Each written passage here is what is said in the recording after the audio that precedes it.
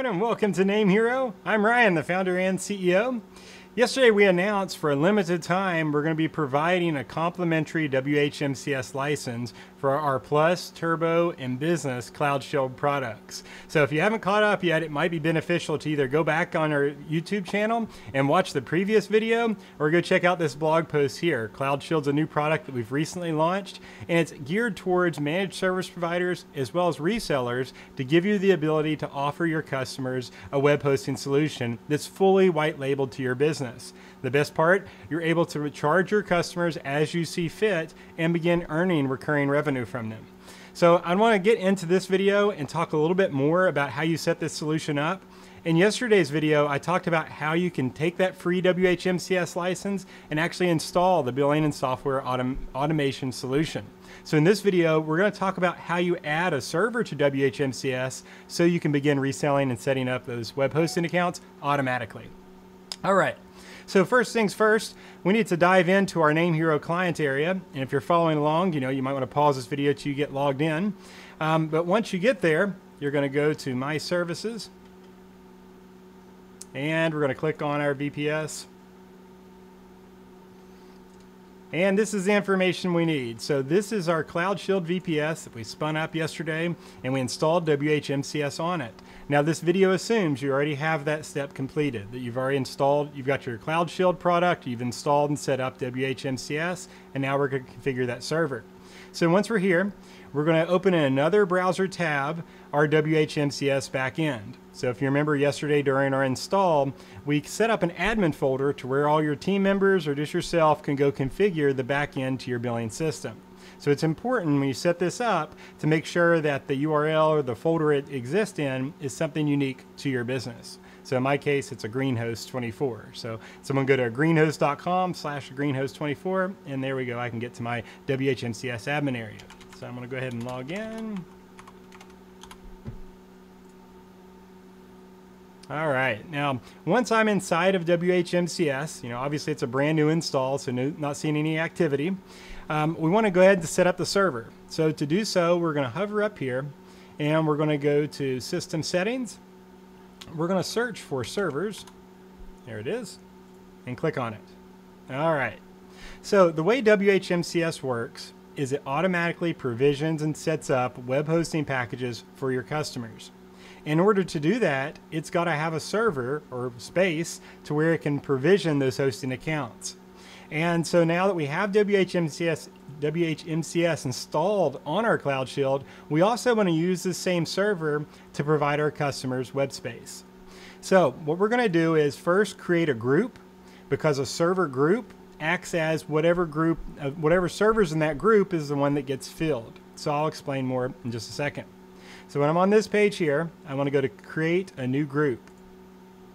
All right, we have to give this group a name. Now this is an arbitrary name. This is used for your front-end facing website. So when it groups products and services, it's going to provision based on this group you set.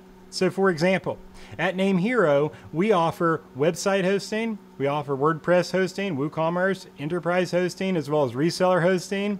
And so all of these are grouped differently, because someone that buys a reseller hosting package from NameHero, they wouldn't be put on the same server that we offer our web hosting service on. Someone that buys a WordPress hosting package, it's a separate group. So that's how you need to think about your grouping. And the good news is, if you don't have all that determined right now, you're just starting out your business, well, that's fine. You can change that group name later, and you can also change the servers in the group. But it is important, you have to do create a group to get started. So we're going to go back in here, and we're just going to pretend for example purposes that I'm wanting to offer web hosting packages on my business website. So I'm going to create my group, and I'm going to call it web hosting. All right. Now, fill type, when you have multiple servers, then this will start to populate. And so why this helps is as your business grows and you get more customers, you're not going to be just filling your cloud VPS with this at NameHero. You either have more cloud VPSs, or maybe you buy some reseller hosting packages from us. And that way you're able to connect multiple servers to that same group. And that's how WHMCS is so powerful, because it lets your business scale and grow. You're not just confined to one server, and that's very powerful. So we want to add it to the least full. This is default, and we can just leave this as is. What this means, though, as customers go to sign up and you get more servers, it's going to make sure that the one that's least utilized gets the next customer. And that way your servers don't get overloaded, because it's going to fill automatically the one that's less used. You could do fill active server until it's full, but in my experience, 10 years doing this, that's not the best approach when you're trying to make sure your infrastructure is managed and balanced accordingly. All right, so all we have to do is give it a name and click Save Changes. Okay, now our group is created. So now we want to actually add a server to that group. So now we can click on this Add New Server button. And from here, we're going to set up our server. Now, this is a cPanel server, and that's by default, which means that our VPS uses cPanel as the control panel, and that's what your customers are going to be able to use to access the area they build their website. So you want to make sure to select the correct one. Now, cPanel is going to be your default for Cloud Shield because it comes with a free cPanel license, and it is arguably, I do believe still yet, it's the best control panel for your users. All right, so now we need some information about our cPanel server. We need our host name or IP address. We need a username, password, and API token. So, first thing, we go to this page here. This has our host name, our IP address, as well as our name servers, and those will be important later on in this video. So, first thing, we can grab this host name, and this is all set up for you, so you don't have to worry about configuring anything, just put this in here. Now, our username, this is going to be root for this specific server, because this server is going to connect as a root user. Now, I don't recommend using a root password because that's something that's going to change over time. I hope you change it. I hope you change it every 90 days at minimum, if not 30 days, for system security. And so the problem that happens if you set the root password here and then you change it down the line, you might forget, well, wait a second, I set up my WHMCS with the root password and I need to resave it there. And if you forget, your customers can't access their own cPanels through your website. So you want to make sure to use an API token. It's much safer and a much smarter approach. So what we want to do is log on to Webhost Manager, and we can use this little button right here. And that's going to log us right in to where we'll get the rest of this information. All right. Using the search box here on the left, we want to type in API, and you'll see Manage API Tokens comes up. And this is where we're going to create that new token. All right, now you'll notice that one's in here already, and so this is when you click that button, this automatically generates. That's the way you can single sign on from our client interface. So we're not concerned about that one. We want to generate a new one. All right, first thing, you need to give it a name. I recommend just calling it WHMCS. That way you know this is coming to your WHMCS install. Next, I don't recommend setting expiration because obviously, as long as you're in business, that server needs to be connected, so it's not going to expire. Whitelist IPs, this is important. You want to lock this token down to only the IP address of your actual server that WHMCS is installed on. Because if someone would to get that API token, it has full access to the system. So please don't skip this step or leave this blank. But this is the IP address where Webhost Manager or WHMCS is installed. So mine is installed on my Cloud Shield VPS, so I can grab it right here. But if there's ever any doubt, you can go back into your WHM here, and I'm going to do this in a different tab so I don't lose our spot. And I can go to List Accounts, and you can see my WHMCS is installed here, and here's that IP address again. All right, so now I can take it back over here. And whitelist IPs, I'm going to paste it. Make sure there's no white space in there. All right, now we can go on down to the privileges. For this token, since it's going to be doing a number of things, I suggest it's doing everything because, again, it is access to the whole system, but it's going to be locked down to your WHMCS install and to your server. Click Save. All right, now you've generated it, and this is the only time it's going to show it. After this, the only way to get another one is to generate a new one and revoke it. So make sure you copy this down and don't go storing this insecurely because, remember, it has full access to your system. I suggest putting this in your password manager. Many out there on the market, just Google best password manager and you'll find a good one, I'm sure. We'll go on here. And now we're going to take this over to WHMCS and we're just going to paste this here. All right, so now we're going to leave that password field blank and we click Test Connection. All right, so it was successful. So now we can see that some of the details are filled in for us automatically. Next steps. So this is the name, and this is the name of the server so your customers know where the website's hosted. You can change this if you want, but you want to make sure it's named accordingly so you can identify it. If there's any doubt in that, just leave it default, and that way it stays safe. The host name, it needs to stay the same. So unless you know what you're doing and you've properly changed your host name, please do not change this because that could affect the functionality. Of course, IP address, we don't want to change that either. If you have additional IP addresses on your VPS, you can add these in here. I do not, so most of the time one is sufficient. Monthly cost, I'm going to enter the cost that I'm paying for my VPS. And so I think this is about $67 currently. So I'm going to type in 67. 67. And we're going to call this NameHero. So monthly cost is important because as you get customers, WHMCS has reports and it's going to show you what your revenue, what your profit is per server. So it'll show you took in this much money and you had $67 a month of expense in that, and then what's your profit on it. So as you get more servers and more packages set up, you want this so you have accurate reporting so you know how much money you're making. So of course that's important.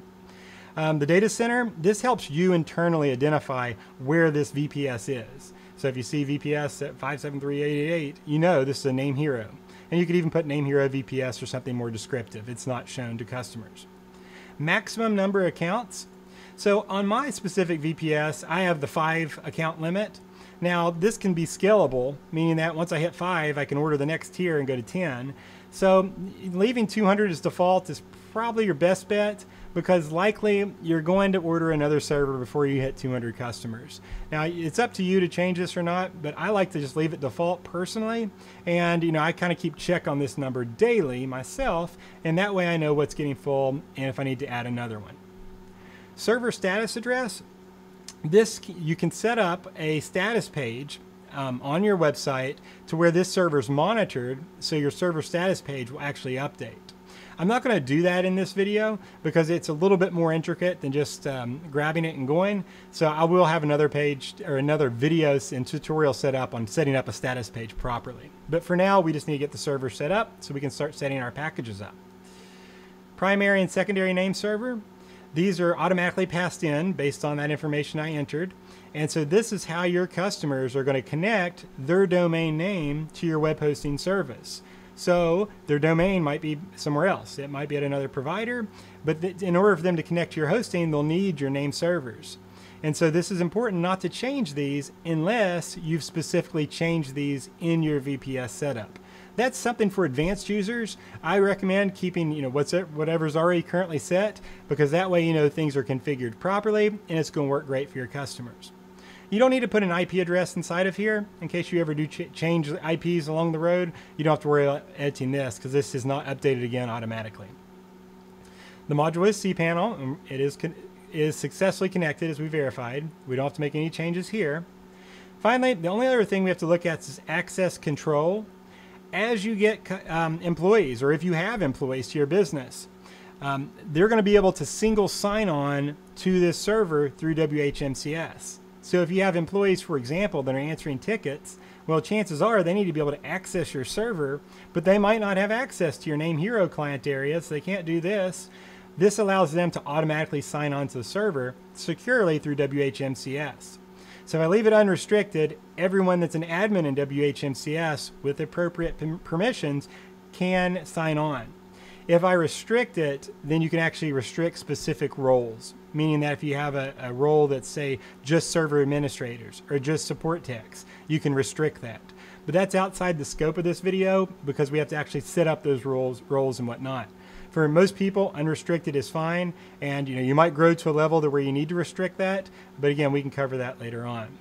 All right, so once all those changes are done or information's in, I want to save changes, and now it's been completed. So you'll see, if everything's successful, your server should populate in here with the version of cPanel it's using. You'll see the load average, because you can easily identify, hey, is this server overloaded? You can see how many licenses do I have. So you can see mine, I've got 5. So if, once I've got 1 on there already because it's my WHMCS install.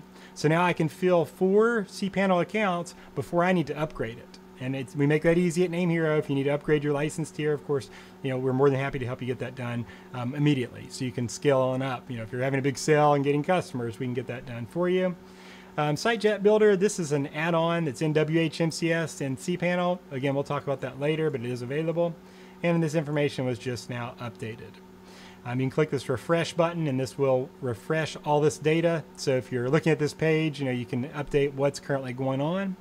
You also have this new single sign-on button. So now if I click this, I will single sign on into WHM, just like I did through the NameHero panel. And that goes back to that access control feature we were talking about. Sync accounts. So this is more for migrations. If I wanted to pull in the accounts from Web Host Manager, if I already had accounts on this server and I wanted to pull these into WHMCS, but you most likely do not want to do that unless you specifically know what you're doing. But I suggest don't touch that unless you know specifically what you're trying to do there.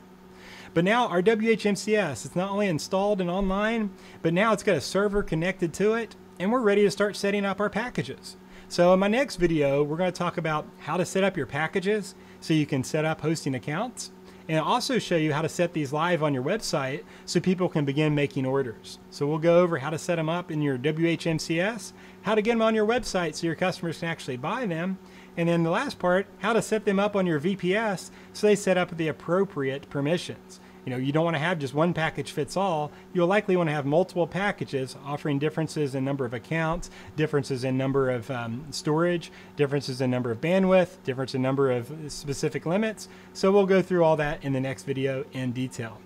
If you like this video, if it helped you out, thanks a bunch for watching. Make sure you give us a thumbs up though. A thumbs up on a video indicates, hey Ryan, I enjoyed this content. Please give me more of it and we'll film more around it. Also, you want to make sure you subscribe to our YouTube channel because this is the first place all this training hits and you'll be the first in the know that way. Continue to visit our blog at namehero.com/blog, as I'll be on there with many tutorials as well as a text version of this tutorial to help you out. Thanks so much for watching and using us here at NameHero.com.